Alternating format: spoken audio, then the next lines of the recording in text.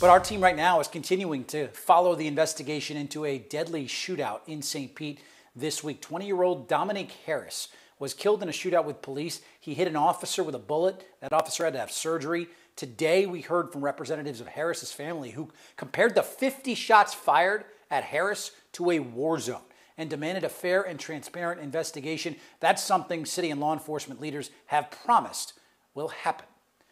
Now, for weeks, we've been talking about the spiking gun violence in St. Pete and specifically South St. Pete and the trauma that it's causing to people that have to live in this reality. But a grassroots group is focusing on solutions and even taking the message to the streets.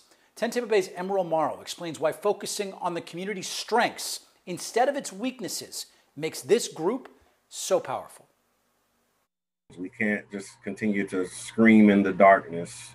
We have to bring a light. Light John Muhammad and Jabaar Edmond of the Community Development and Training Center are shining in the streets of St. Pete, where over the last 5 weeks, at least 7 shootings have shaken the area. What's the mindset that causes somebody to pick up a gun? What trauma have they experienced? How can we address the root cause? Muhammad says it starts with seeing the positive and not the problems. Organize around building the community that we want to have, as opposed to trying to stand in front of the bullets and poke our fingers down the barrels of guns. So far, CDAT's rallied a street team to do everything from voter registration to mask giveaways, even helping halt evictions, and now working on increasing the peace. We put the team together specifically to target areas that were in need of resources, right? And that resources were available.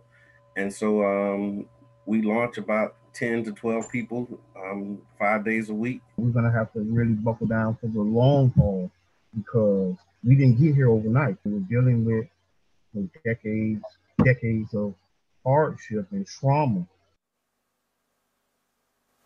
Now, the street team is going to be out this weekend, and the NAACP wants them more involved in city conversations about creating safer neighborhoods. What works so well for Muhammad and Edmond is that they actually know how to have conversations with people who are headed down the wrong path because they, too, were once a part of that road. But they have turned their lives around and then hope that it leads others to do the same.